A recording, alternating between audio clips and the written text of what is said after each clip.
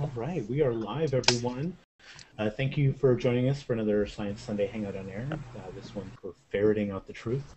I'm Scott Lewis from KnowTheCosmos.com, and my co-host Budini will be here introducing everyone. We have Tommy joining us, and Vincent and Will, and I'll let you guys introduce yourself.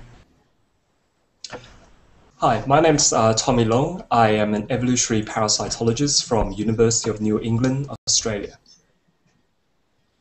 Hey everybody, I'm Vincent Racaniello. I'm a professor of virology at Columbia University and host of the science show This Week in Virology.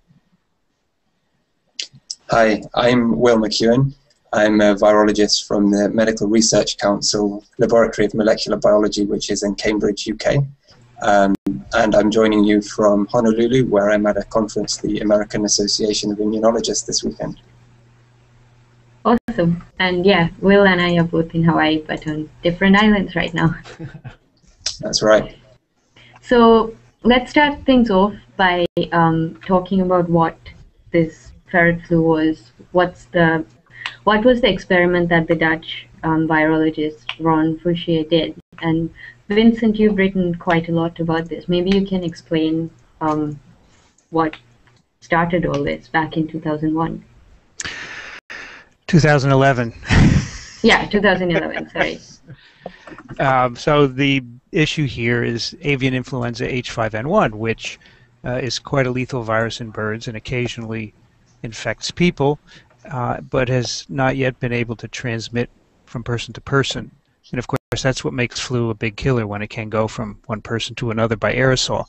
So the object of the work done by Fouchier and also Kawaoka at Madison, Wisconsin, was to figure out what could make H5N1 aerosol transmissible. And of course, to do that, you need to use an animal model. So they selected ferrets because they have a variety of properties that make them amenable. They can be aerosol infected. They have respiratory tracts that are very similar to those of humans. They develop, the sneezing and coughing and sniffles and all that associated with flu, and they make a good immune response to it.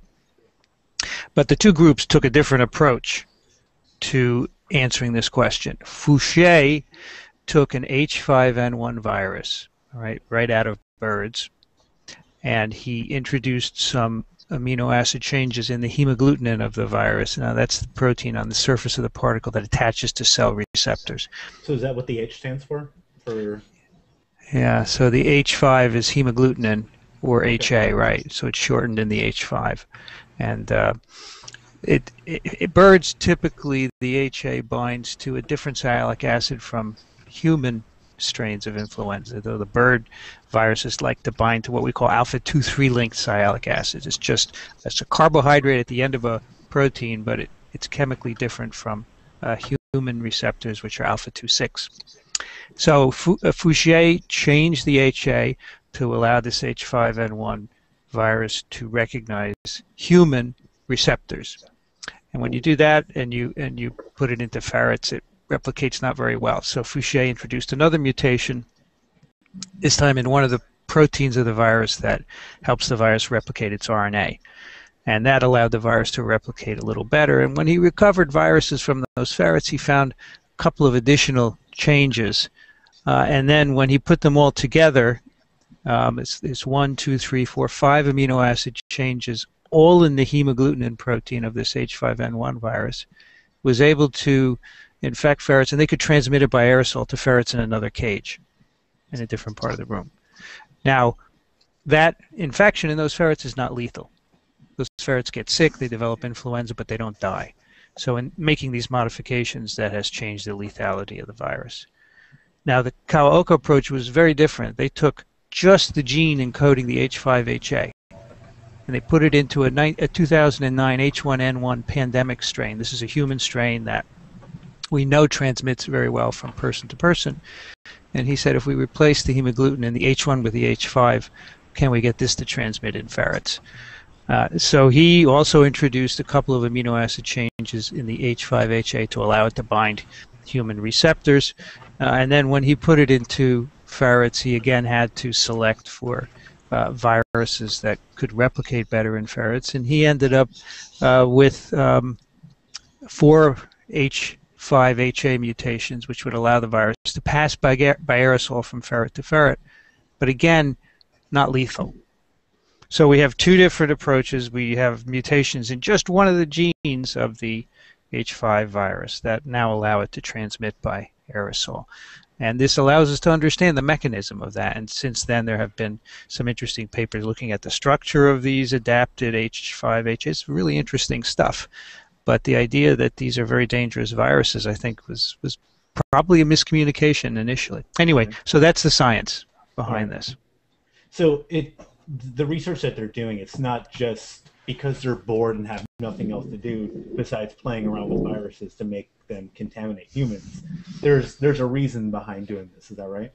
Absolutely. The reason is to understand why these viruses can't transmit by aerosol in a mammal. I mean, of course, you can't do it in people, obviously. So you pick something else, you get some information, and then you go from there to figure out how it's working. But yes, you're absolutely right. There is a very precise scientific question behind these experiments. Very good. Thank you. I mean, there's a lot of terminology that goes on that we're not necessarily familiar with, and when, sure. I am not a biologist, so I read some of these things, and I have to do a lot of research on my own to try to figure out what we're talking about when I'm seeing these headlines coming out. And I know the general public doesn't necessarily have the time. I luckily have enough time to go through and find sources to try to figure out what's going on. So getting a better understanding of the science that's going on, the mechanisms in play, and what they're actually looking for is extremely important. And being able to communicate that easily is very important too, which is why we turn to the media, who is supposed to be giving us this pertinent information and helping us make better informed decisions. Well, unfortunately, this story, I mean, the summary I gave you is so full of jargon that, and I didn't have time to explain it. A layperson would be hopeless trying to understand it.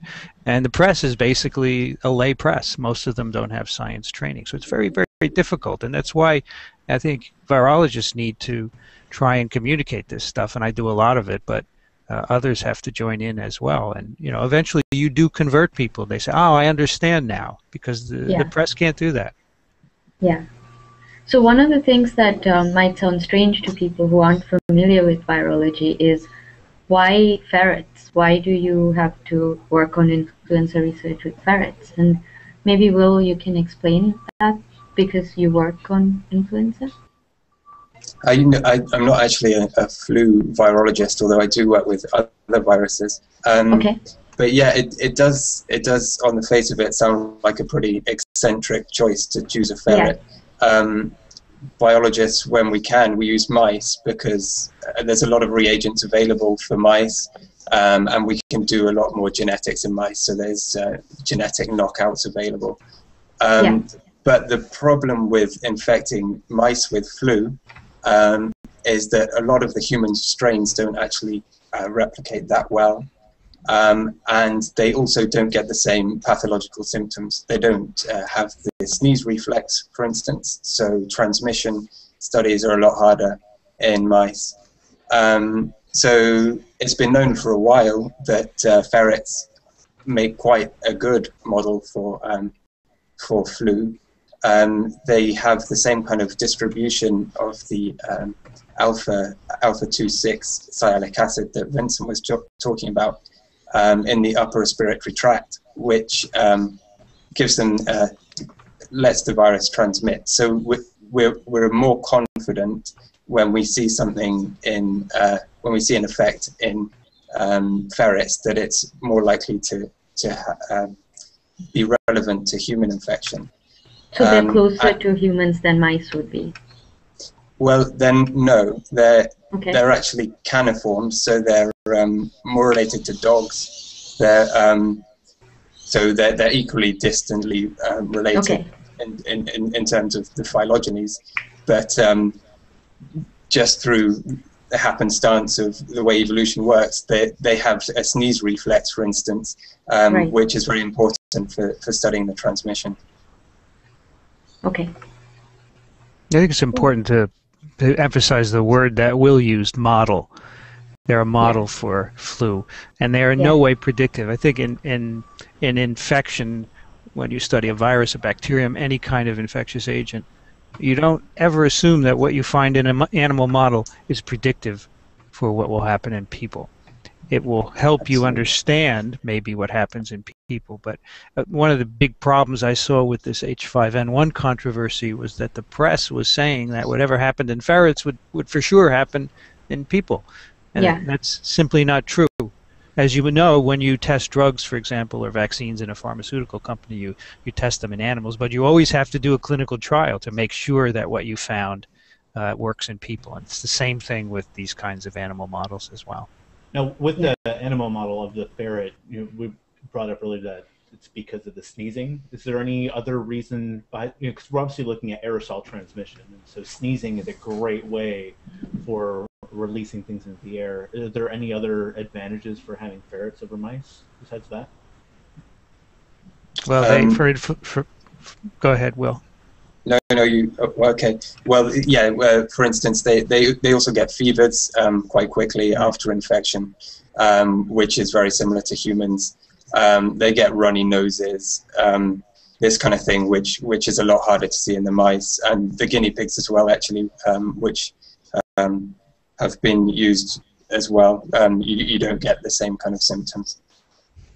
It's worth pointing out that you would think that a non-human primate would be a good model for flu, right? Because they're 99% human. But it turns out that chimps are terrible models for studying flu. You have to put the virus intratracheally into the lung to get a good infection. So, relatedness of species doesn't really help you. For human studies, the best is to observe what's going out there in humans. Tommy, you've been so quiet. Oh, well, just waiting for my opportunity to talk. I know you can talk. Well, I'm not exactly a virologist, so I'm just waiting for like my window when I should talk. And seeing how you cued me, I guess I might. A lot of these experiments, which involves different animal models, it's at this point that I want to talk a little bit about the host specificity, which is a fundamental property of all parasites, whether they are the usual worms or lice, or whether they're microparasites such as bacteria or viruses. So this means that every single parasite can only infect a specific set of hosts.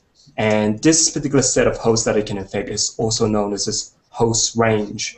So some parasites are very specific. They can only infect one specific species of host or even a particular population of that species. You have other parasites that can infect a wide range of many different species of hosts. But even for the parasites that can infect many different species of hosts, they might perform differently on those species. So they might inflict more pathology on one particular species, whereas in another it's more benign.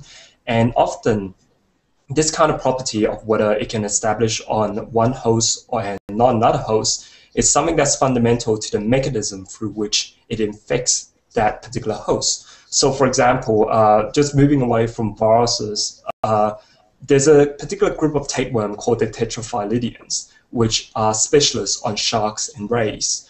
And they attach onto the intestinal wall of the host using an attachment organ called scolex. And the scolex of these groups of tapeworms are extremely intricate. Some of them look like flowers, some of them look like four-leaf clovers. In fact, the name tetraphyllidians means tetra means four, phyllodes mean leaves or branch.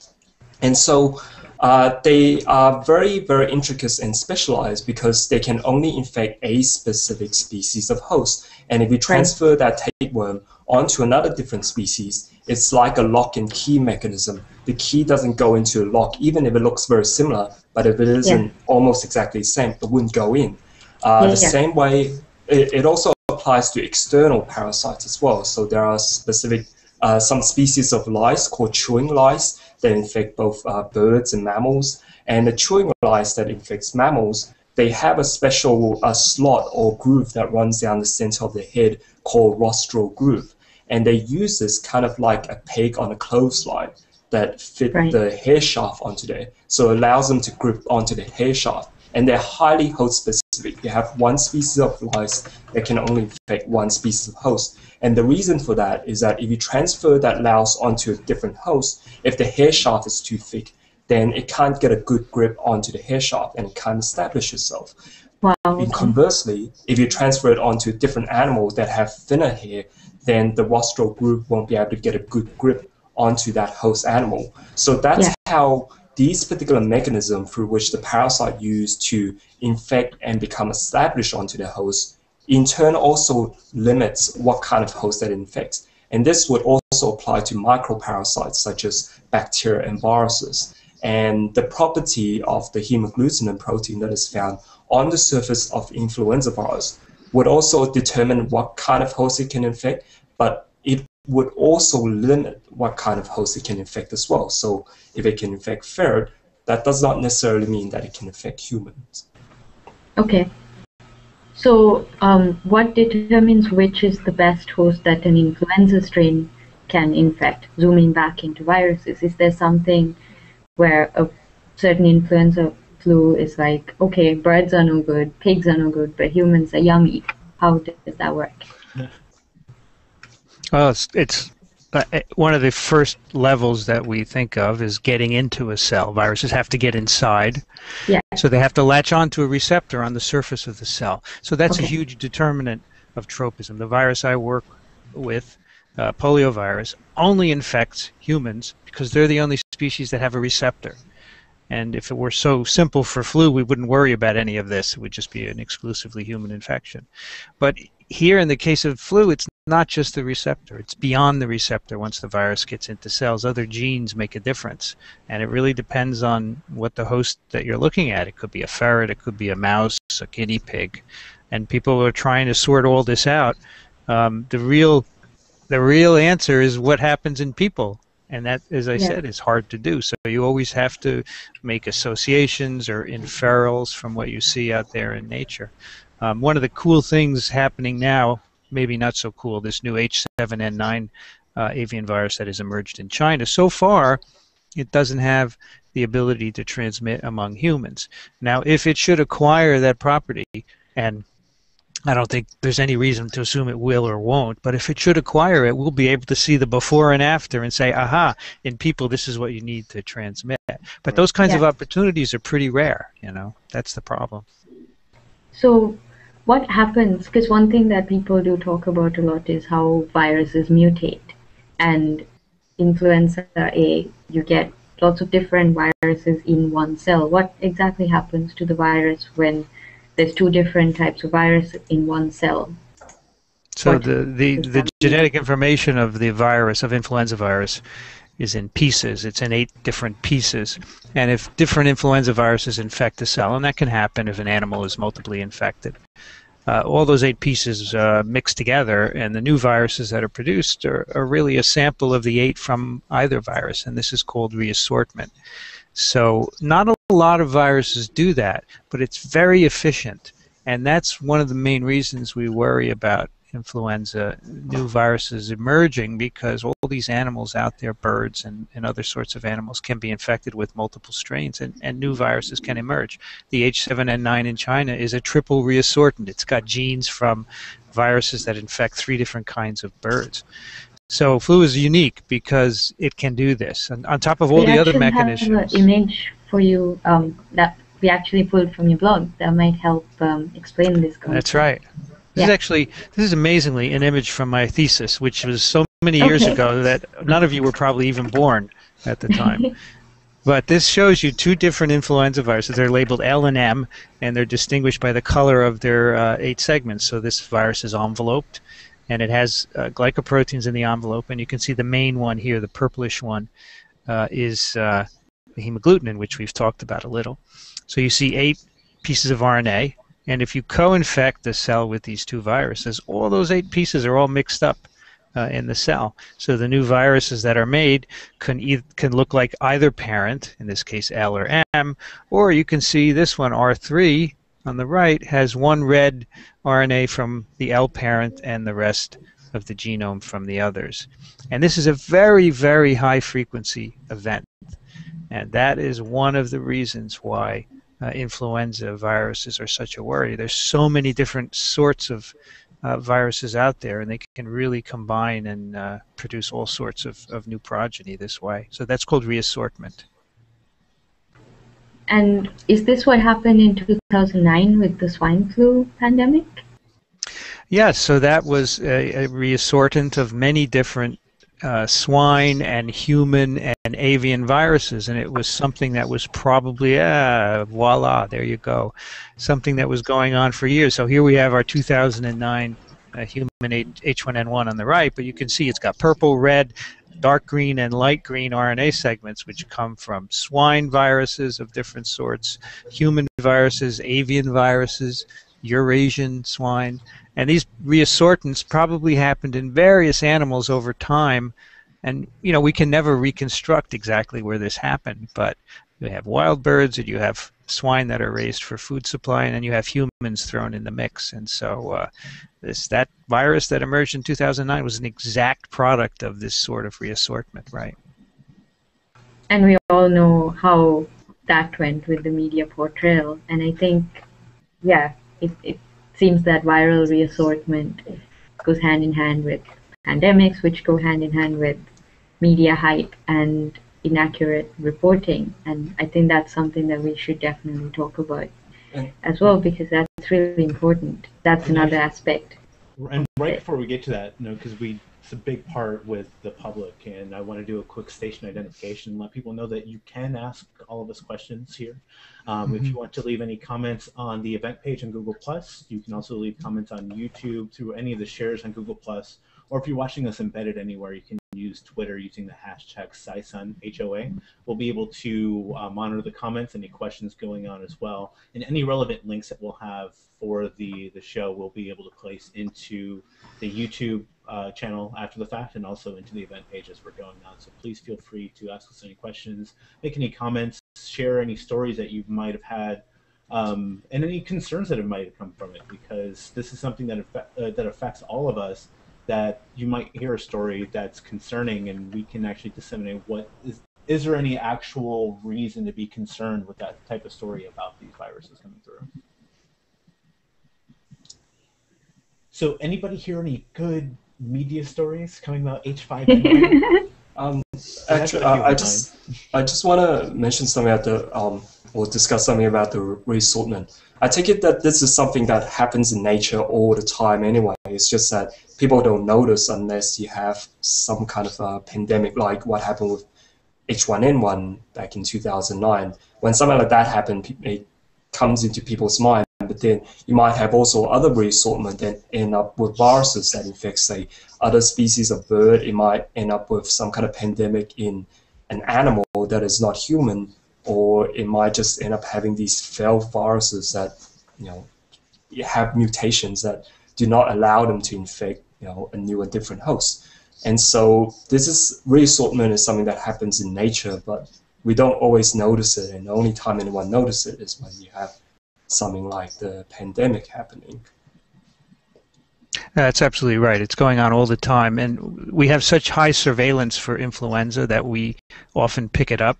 There are many WHO labs all over the world, and what they do is they look in various species for viruses just to sample what's out there, and they often pick up novel reassortants. So it happens all the time, every second out there. There's so many infections going on, and in humans only becomes a problem when we have a pandemic. And it's worth saying that just getting a reassortant is not enough to make a pandemic virus. It probably has to undergo other changes at the nucleotide level.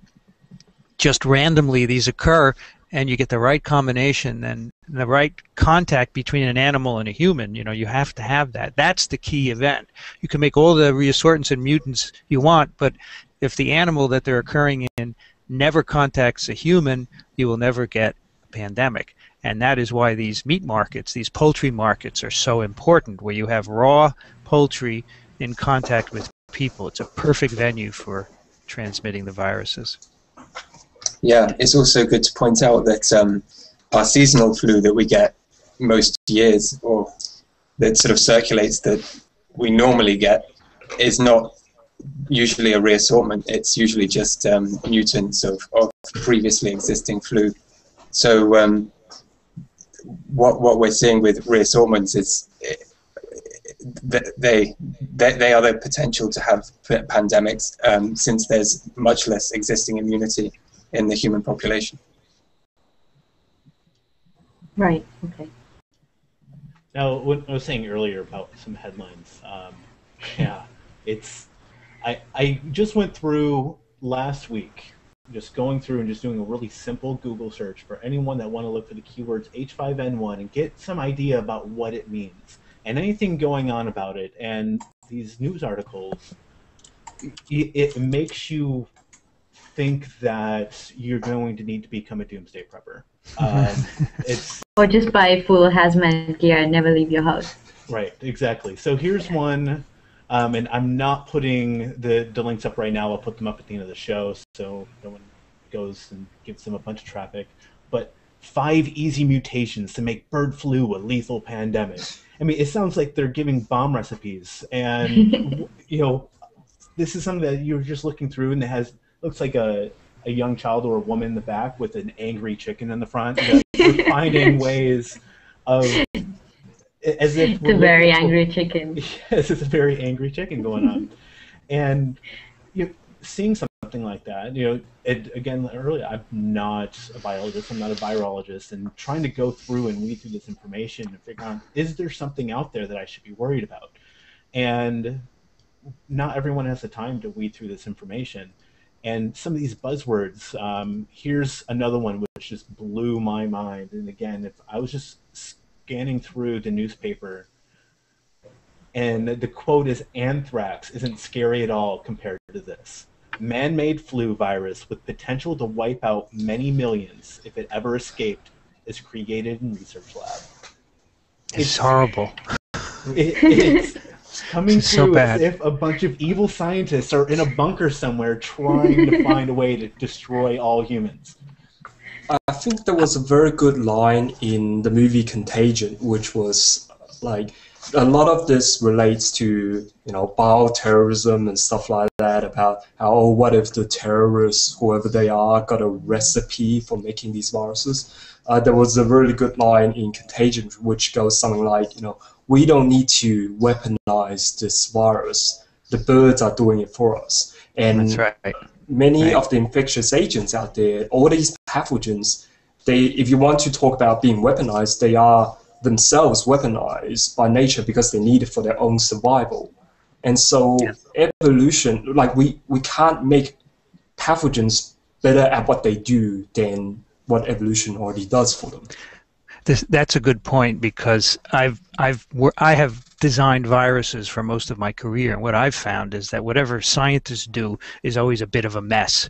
Okay, because you think, oh, I'm going to introduce this mutation in the virus to allow it to recognize this receptor, and it's usually pretty lousy.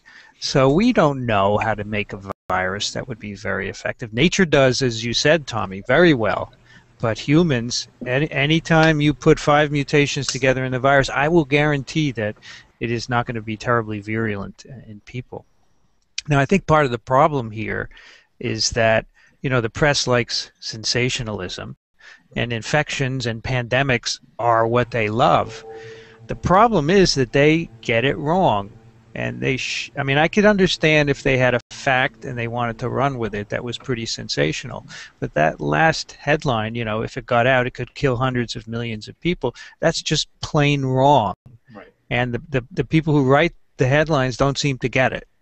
Well, I don't know what to do use a word about like that. Anthrax, when you throw in anthrax into anything, you are automatically going to get a knee-jerk response from anyone reading it. Even though it's a very anthrax emotive happens, word after it was Sure. actually used in bioterrorism. Right. And trying to equate the two is, morally reprehensible, I think. Unfortunately, that statement was made by the chairman of the NSABB, this government agency in the U.S. that is supposed to review dual-use research of concern. And I feel that it comes from not really understanding the experiments. H5N1 itself seems to be really lethal when you look at the case fatality ratio. but it has nothing to do with the viruses that were worked on in the laboratories. So this is a real problem. I don't think it's going to go away. And as you can see, there's been just in the last couple of days a new spate of H5N1 headlines because of a new paper coming out of Chinese virology laboratories. And honestly, I don't know what to do. I mean, I do a lot to try and combat this kind of nonsense, but it's a drop in the bucket. Right. I mean, just what you brought up in your last sentence here, you know, talking about details of secret experiments on deadly man-made bird flu that kills over half of the people it infects will get out, says bioterrorism watchdog. This is totally wrong. This is completely wrong. Right.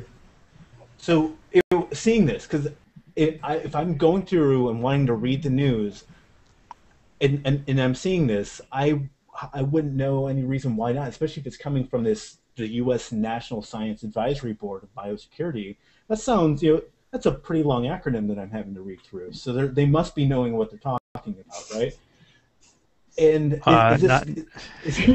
know, and it makes it seem like there's an issue not only with the communication. You know, there's a big problem with the communication going on, but there also is an issue of just fundamental understanding of what these terms are meaning and why. You know, most people don't understand transmission vectors. I don't largely understand transmission vectors, and I've tried to study them, and didn't do a good job at it. But hey, you know, that's why I look up at stars, because I don't understand things that small. But you know, not being able to understand these things and reading this headline and seeing this really prominent person, they're supposed to be a watchdog for biosecurity, and seeing these things come out in the news, a layperson has no other choice but to feel terrified, like the world's going to end tomorrow. Yeah, and it hurts research because of all this drama. Because after Ron Fouchier's experiment, there was the moratorium that I think it was meant to go on for 60 days at first, but it dragged out for over a year. Correct? Mm-hmm. Yeah, correct. It just ended not too long ago, in fact, right? So what exactly is the moratorium? Does that mean they're like, okay, we stop all work on it? Yeah, all the people working on H5N1 transmission, they agreed they wouldn't do any more transmission experiments until they had come to some agreement about what kinds of conditions they could be done under. And so the U.S. government ended up coming out with a series of guidelines for if you want to do these kinds of experiments with not just H5N1, but a whole list of agents, including anthrax, bacillus, and Ebola, for example. If you want to do these kinds of experiments, transmission experiments, if you want to change the host range, if you want to make a drug-resistant microbe, then you have to have a plan at your institution for what you would do if things go wrong, if things went bad. You know, if it got out and people got infected. And so that's what was spent the last year doing, to figure out these kinds of plans. And now you can do these experiments again, but you have to have a plan that you file with the government. And that's not easy to do. It's not trivial. But that's a good thing, to have that safety. I think it's fine. I think it's fine to have a plan. As long as the experiments can go forward, why not have a plan which says if the organism gets out, what are we going to do about it? You know, we in the lab, we have plans. If you spill a virus on the floor, we have a plan for how to deal with it, right? Yeah. For every level of containment. So it's fine to do that with these sorts of dangerous organisms as well. I don't have a problem with that. But I think impeding research is not good, because this is work that's meant to help everyone. It's not really, it's not meant to harm anyone. The people that want to harm us are not publishing their results in the journals and going to meetings and talking about them. So is H5N1, what category of safety is that? Is it biosafety level 3 or 4? And could you explain the difference 3. between them? So it is somewhere between 3 and 4. It's not 3. It's a little bit more than 3. It's called BSL 3+. Level pi? So 3.14 maybe? I like that. I like that very much. BSL 3, BSL 3, you have to have containment suits and masks and have certain ways of working. BSL 4, which is the highest containment, you have to have negative pressure, filtered air that goes into your suit. And in fact, if anyone is interested in the BSL 4, I did a documentary on it, which you can find over at my website, virology.ws. So the H5 were designed to be a little bit more than 3, so not just anyone could do them. And it works. There's never been any infection, so that's sufficient. And BSL 3+ is okay. 4 is impossible. It's very difficult to have a 4 facility. How many 4 facilities are there in the world? Are there very few?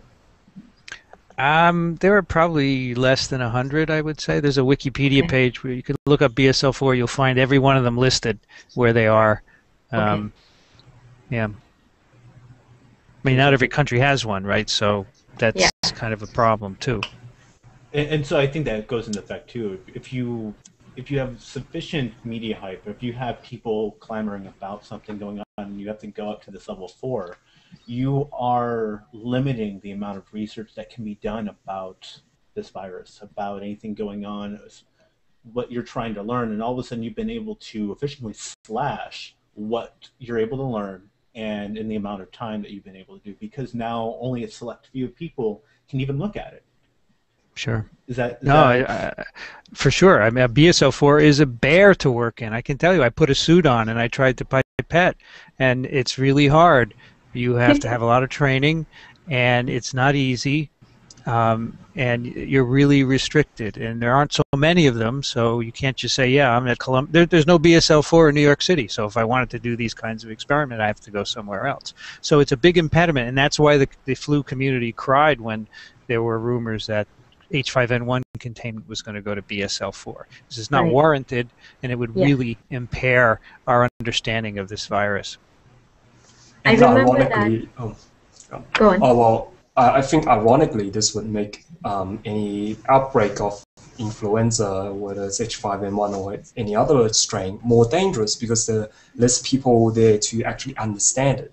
Yeah. So this hype over having it contained in BSL-4 facilities will limit the research and make us less able to understand a virus that we really need to understand. I remember that, when I was talking to Will about this, you said that part of the drama with H5N1 was how the Dutch government tried to hold back Ron Foucher's data being published, and they were trying to ban the paper. What can you explain? Yeah, that's right. They used some obscure piece of EU law which was meant to prevent the export of terrorist materials. No. And so this was the journal they were trying to prevent. So the paper that they submitted to Science, and they were actually trying to prevent its export. So mailing out that PDF to someone would have been illegal? Well, I just flew to the States with that paper in my bag. How was TSA? And I got away. TSA didn't give you a pat down for that? No. If that's the case, there's going to be a lot of migratory birds that are exporting a lot of terrorist material. Well, then they can have that war on Big Bird again. You know how that went last time. Oh God! But so is there any reason for what's the reason that it's at 3 now? I mean, obviously you don't put something at 3 for no reason. And I'm trying to play devil's advocate a little bit here. I'm playing what. Obviously there's an issue here. There's raised enough questions with people, but there's a giant leap from 3 to 4. So what makes it at level 3 right now, and is that warranted for it to even be at 3? Well, H5N1 influenza has infected somewhere over 600 people, 600 and some odd confirmed cases, and 60% of them have died. So it's a dangerous virus, and when a virus gets to that level of case fatality, you have to be careful when you work with it. So it's aerosol transmitted, which is part of the issue, and it has the potential to kill. So you want to minimize exposure. You can't have people working on it in the lab in a BSL-2, which would be the next one down, where you could have the potential to make aerosols and inhale them. So that's why it's at a BSL-3. Okay. And you don't need a 4 because it's not a known or proven human pathogen in the sense that it doesn't go from person to person, and it wouldn't start an outbreak, for example, if it got out of the laboratory. Right. So it's around 600 people, and 7 billion people on the planet have got it. Do we know how they were able to be infected by that? Or they any studies Well, on that? the idea is that most of them had some contact with poultry. The poultry can be infected with the virus, and you know, if you're holding a chicken that's infected, you're going to inhale quite a bit of virus, and it will infect you. You know, 600 people is not a lot in the billions and billions in the world, and in fact, the 2009 H1N1 pandemic killed many more people than have been killed by H5. It's just the potential for greater lethality, which is worrying people, and it's fine to worry about it, but don't worry to the point that you paralyze yourself and you don't do any research. Right. I mean, 60% is quite a large amount. I mean, it's not something we don't want to mitigate losses saying, well, it's only 600 people. That's those are someone's family. Well, really let's get that's a good point. So 60% is the case fatality ratio, which means we have 600 some odd confirmed WHO confirmed cases, and of those, 60% have died. There is some evidence that there may be many more infections that occur out there in the wild that are not lethal, and we don't have a good handle on that.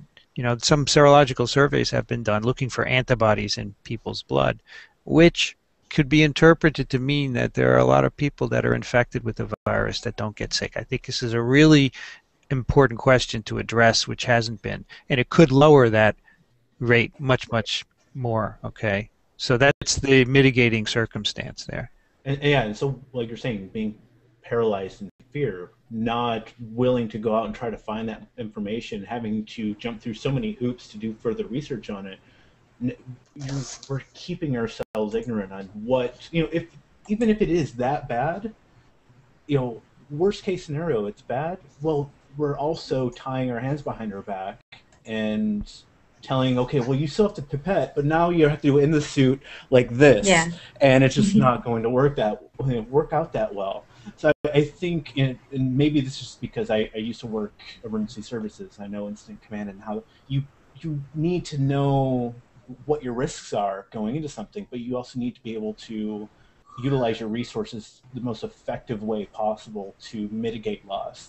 And if you don't find ways to prevent further loss, you're like, oh well, we're just going to play it safe over here, and I'm not going to send people into this fire to save it. Well, now you have 5 other houses burning down because you didn't want to risk the lives of a couple people to go fight it. So you have some risk management going on, and sometimes people just jump onto this thing where it's terrifying, and it's really easy to be terrified when you don't have all the facts. Yeah, and it's not just the public that can be ignorant, because there are scientists who can be rational too. Scientists are not immune from irrationality. I remember when I was doing my undergrad, one of my friends, she was on the course, she refused to eat chicken because she thought she'd get bird flu from it. And I was like, that's not how it works. And we just had a virology class. Do you not connect the two? Because you have people who go to class and they do the science, but then for them science is a 9-to-5 job. They switch off, and all the irrationality comes in after that. And I think that's why hangouts like this and talking helps people be scientific, not just for certain times, but their whole lives. And I think that's a good thing. Yeah, I think the idea of being afraid in science doesn't work. You have to take whatever it is that's important and just work on it. The fear will totally impede progress. So if you're afraid of H5N1, this is crazy. You always have to balance, I think, the benefit versus the risk. And I think in the discussion over this particular virus, that wasn't really done effectively. One of the things about science is sometimes you don't know why it's going to be important, right? Why whatever your data are going to be important. But you just have to do it. There's a lot of serendipity involved. But the people who balance the pros and cons of H5 research don't take that into account. They don't understand that, yeah, we have these 5 mutations. We're not sure what they mean today, but maybe in 5 years we'll really get it. So you can't forget how science works when you're working with something dangerous like this. Absolutely. So I'm going to go through some of the comments here, and actually David asked you, Vincent. It says Vincent said that chimpanzees aren't the best non-human model for flu because the respiratory tracts behave differently. It's coincidence then that ferrets are susceptible like humans, or have ferrets converged independently onto humans' breathing systems? I would say it's coincidence. You know, you could probably look at many other animals and find one that might be better, but this is the one that was found to work. It's good enough. There's no, as far as I know, and maybe the evolutionary biologist here should comment. I don't know of any convergence. Come on, Tommy, speak up. You often have these coincidences that does not necessarily relate to phylogeny. So, for example, xenopus, which is the African claw frog, they used to be transported around the world, and they are actually used as a contraception test. So, if you get urine from a woman that you want to know whether she's pregnant or not, and then you get that urine and then you put it in the same tank with some xenopus, if the xenopus starts spawning and laying eggs, that means that she's pregnant. Now, it doesn't mean that this frog is closely related to human. It's just by some quirk of physiology and biochemistry that means that there's this crossover. So often in many laboratory experiments, there are certain model animals, and model animals are used for specific properties that they have that does not necessarily reflect their phylogeny or relationship with the particular animals that you want them to serve as models for. So that's why you have fruit flies, that's why you have nematode worms that serve as models for a wide range of organisms, but that doesn't mean that something that we find out in fruit fly that might be applicable to humans means that we're closely related at all.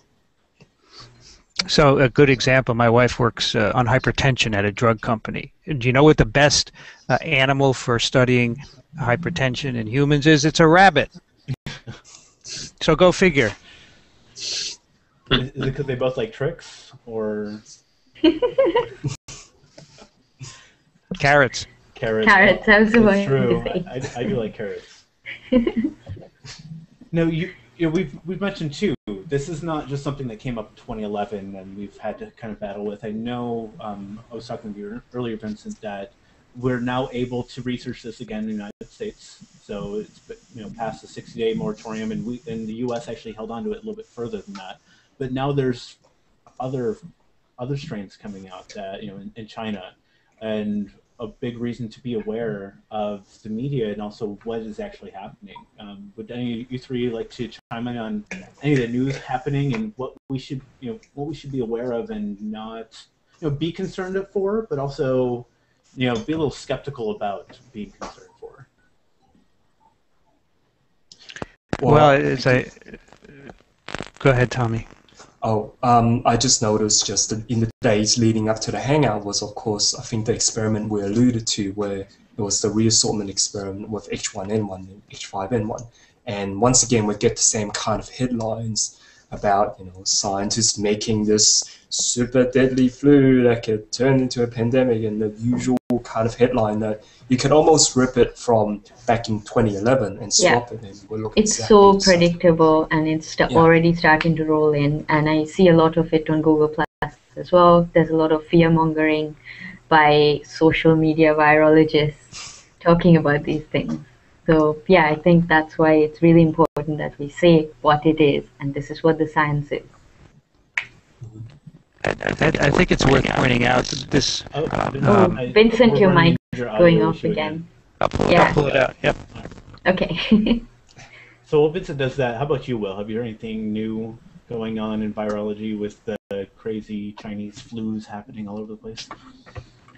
Yeah, well, I found that actually quite surprising. So what they did is they made a reassortment of all those 8 gene segments that Vincent was talking about the flu have. So they made all the possible combinations, which was 127 different combinations.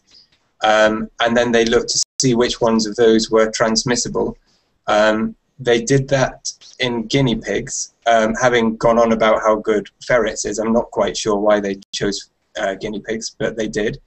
And they found some strains, some reassortments that were transmissible. So it tells us, it tells us that there is the potential here again for a reassortment where we might get a mammalian transmissible virus. But when we're saying there's a chance, what are we meaning by a chance? I mean, is this something where the Hollywood movies are going to be? Is it an eventuality? No, and we can't quantify that chance in any way. All we can say is it's possible. Whereas before that, we said we didn't know. So, yeah, that's all we can say, and that's all that this study shows. We don't know what the numbers are, what the multipliers are, how often you're getting these reassortments, and all the rest of it, and also whether the guinea pig model would actually work out into would have the same effect in humans. Yeah, actually, was there a reason why they used guinea pig in this case instead of, say, ferrets like in the previous experiments? I'm not sure that they explain why they used guinea pigs.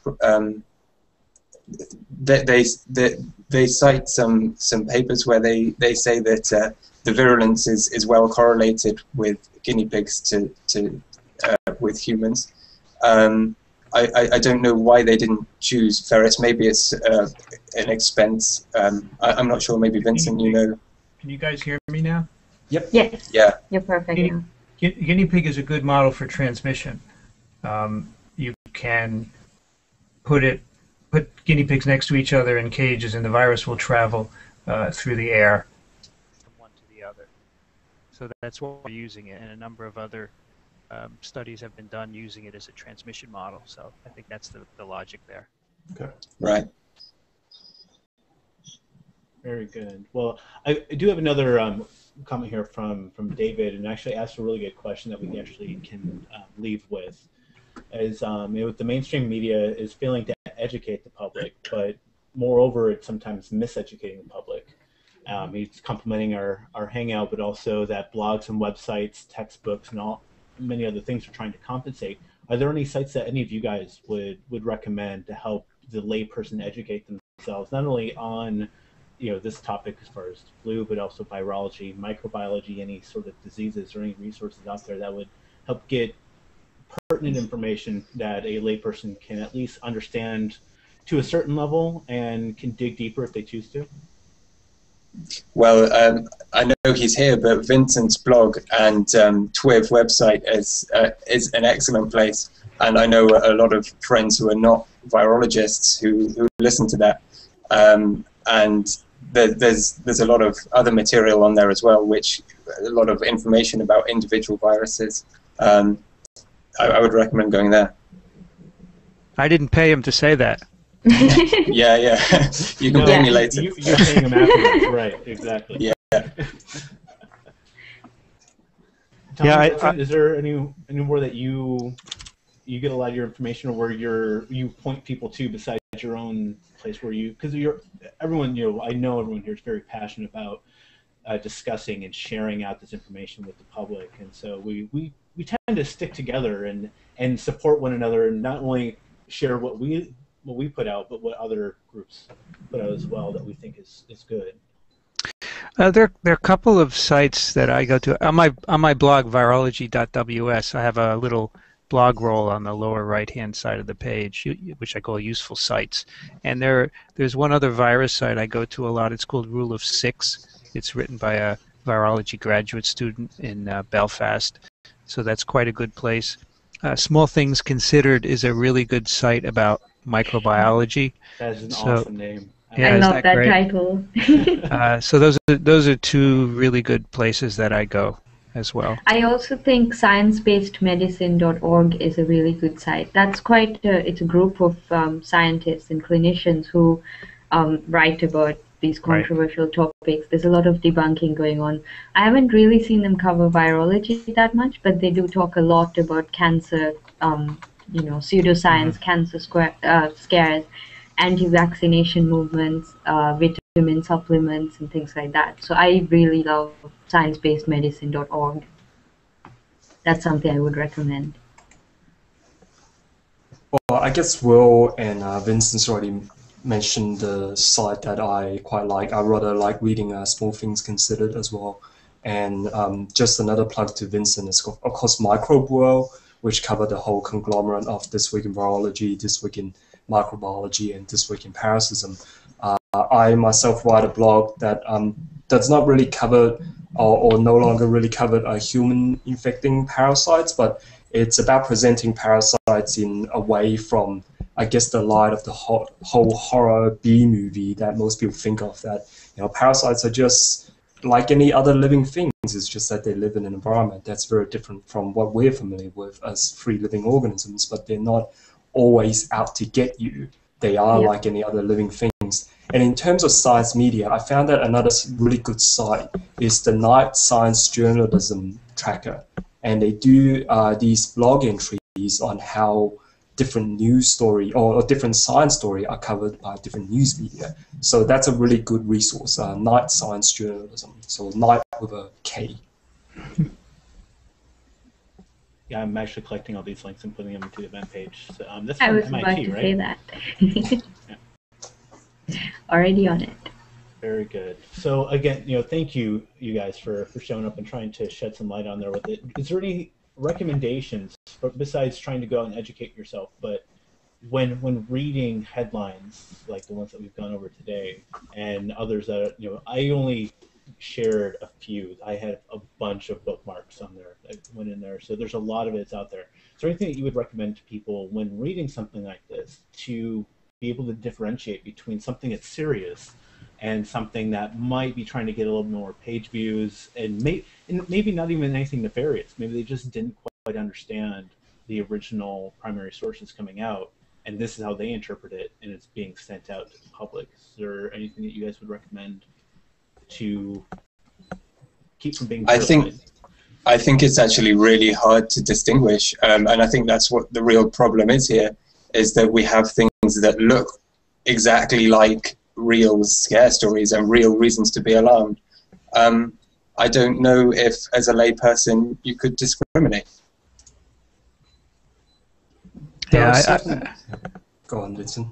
I think it's very hard, and one thing that could help is to find scientists who are willing to answer your questions, because they are the ones that know the field the best. And I try and answer every email and comment that I get, and you can go to some of these sources, and some people will do that. If you leave a comment, they'll answer it, or if you even send them an email. I think that's really crucial, and that will help engage more of the scientific community as well, which is really important to do. And there are certain outlets which are notorious for having bad, Daily Mail, for example. There are certain more tabloidy kind of news outlet which are very much known for having these sensationalist headlines.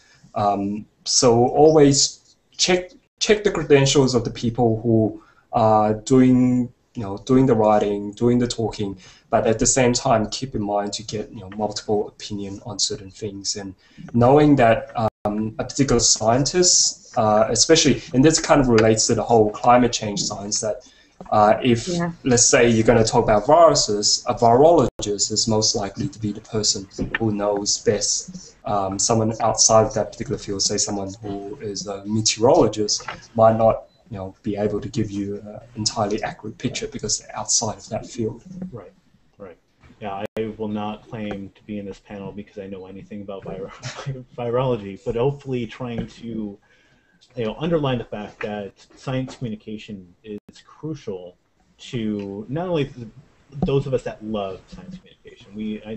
We are very passionate about sharing science, but we do it not just because we're a bunch of nerds. We do it because we believe that it really will help our species not only survive, but also better understand the universe that we live in, no matter what scale that we're at. And when we're able to make just more informed decisions about the environment we're living in and where we can go in the future with it, whether we should be terrified of that viruses are out trying to kill us, or the fact that these are organisms that have been around for billions and billions of years, that it's not all that bad. It's something that they're we're the new creature on the scene, and we're kind of doing a lot of things here on this planet, and there's many other species on this planet, and not everything's trying to kill us, but maybe we should just be a little bit more respectful of what we're about, and understand that when we put ourselves into bad situations, sometimes bad things are going to happen.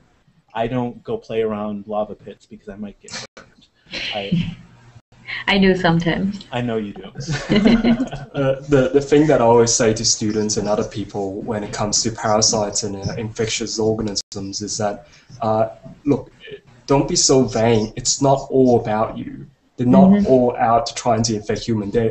Some of them perfectly happy off doing their own thing, going through their own life cycles, and they might do things that even indirectly benefit ourselves and our environment. It's just that they're not all out to get you. So don't be too paranoid and wrap yourself up in a bubble and thinking that everything's out there to get you. Yeah. Well, that's great. So, we've reached the end of our show here today. I wanted to thank, Tommy. Thank you again for showing up. Vincent for coming back from last week's show. Well, Tommy came back too. We had Tommy a few. We have had Tommy, and we'll keep everyone coming back because we're greedy. But and then Will, even though you're at a conference, thank you for. Yeah, thank you so much for taking the time to. Is there anywhere online that people can find you, Will? No, not really. Well, then you should start posting. You should start. Yes. Yeah. Okay, I'll see what I can do about that. I'll start strong-arming him. All right, guys. Vincent, how about you? Where can more people find you? Well, you can find my writings and all my podcasts at my website, virology.ws, and there you can find links to This Week in Virology, for example. If you're really curious about viruses, check it out, and I will answer all of your questions. And there you can also find a link to my undergraduate virology lectures, which you might find interesting to learn the basics about viruses. And your YouTube channel was very useful as well when I was doing homework for our hangout. Excellent. Tommy, how about you? Where you can find me on Google Plus, of course. You can also find me on Twitter at @the_Epesiarch. I also write the blog, the Daily Parasite or Parasite of the Day. It's not quite Parasite of the Day. It was in the first year. Now I only get time to write maybe 2 entries per month, but they're always new and different things that teach you more about how parasites live and how they get around in their world. Awesome. Well, again, this concludes our weekly Science Sunday Hangout on Air. I'm Scott Lewis from KnowTheCosmos.com, the Bald Astronomer on Twitter. I am all over Google Plus and CosmoQuest and Astrosphere New Media. But yeah, we like to have a lot of fun here on Google Plus. So thank you, everyone out here. My co-host Budini, where can more people find about you? I help curate Science Sunday, so if you have any posts about science, please tag it with #Science Sunday, and we will be sharing out the science like that. I also write about science on my own personal profile, and you can find me on Twitter sometimes at Dr. Half Pint Buddy. Yeah, you can thank me for that internet. I made up that one. Yeah, it's true. Great. You came up with that name. All right. Well, again, thank you, everyone, and we will see you guys later. Thank you.